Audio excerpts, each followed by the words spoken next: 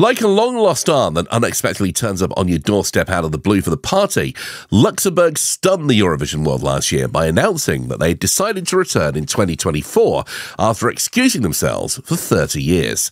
The winner of the imaginatively titled Luxembourg Song Contest was Tali with her dance number Fighter.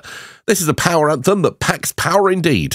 It's got tropical vibes and is quite playful without being childish or silly. My impression of the song improved considerably with the live performance. For the most part, it seemed Eurovision ready.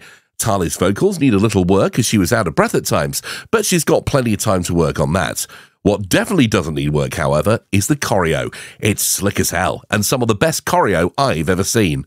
Lyrically, I like the blend of French and English, and the transition between the two is quite smooth, not jarring at all. The French helps give this song a silver of Luxembourgish identity, whilst the English makes it more accessible to a wider audience. My only critique of the lyrics that some are a bit cliché.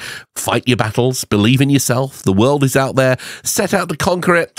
They're hardly the most groundbreaking lines, but most of the questionable lyrics are in French, and so will pass the average viewer by.